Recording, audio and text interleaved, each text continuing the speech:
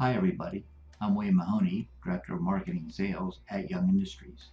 In this video, you'll learn about a new product we developed that will increase your operator's productivity. This product is called SafetyFlow Grating and will allow the operator to have access to powder in a hopper and also be protected from rotating equipment pinch points.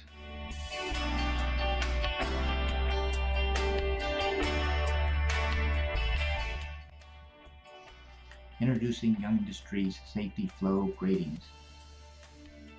Problem: providing reliable flow of powder and have adequate protection for your operators. Solution: Young Industries SafetyFlow Grating with TransFlow Technology to condition powders to freely discharge through the grating materials. Uses of SafetyFlow Grating include inlets and outlets of rotary valves, inlets to screw conveyors or flex augers, bag dump station grating, and product inlets on horizontal blenders. Now for a brief demonstration of the SafetyFlow Grating. Introducing a new product. It's called SafetyFlow Grating. This is a grating that is mounted between a piece of mechanical equipment and the discharge of a hopper, and it's in a flow area where an operator has to access.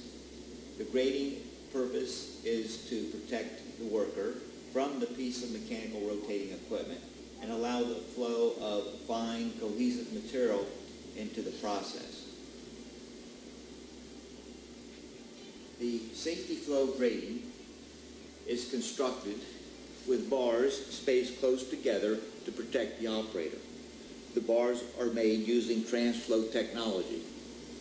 Air is introduced into the bars that conditions the product and causes it to flow through the grating.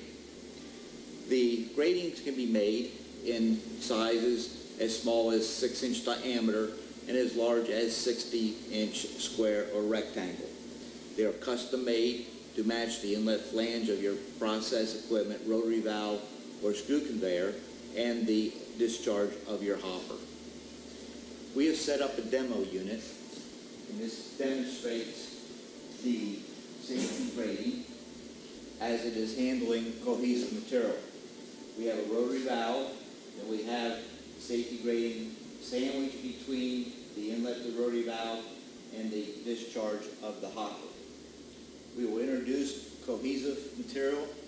We'll show you how, without introducing the air to condition the material, how it will bridge across the grating. And when we introduce the air, you'll see how the material flows through the grating, through the rotary valve, and then into your process. Now we're looking inside the hopper. You can see the material is on the inlet of the hopper itself. And what we're going to do is turn on the rotary valve and discharge the material that's in the valve. You should see the material bridging across the grating before we apply the TransFlow air to the grating bars. So the first thing we'll do is start the rotary valve.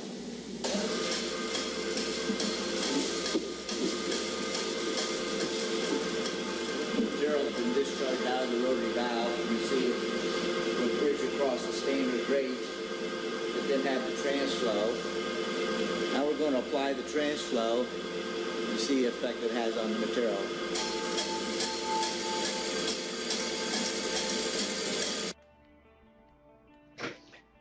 As you can see, the material passes through the grate into the rotary valve and then into the process. If you leave the air or the gas on, the material will continuously flow through the grating. For more information about SafetyFlow Gratings, go to www.younginds.com/S or give us a call at 570-546-3165. Thank you for watching.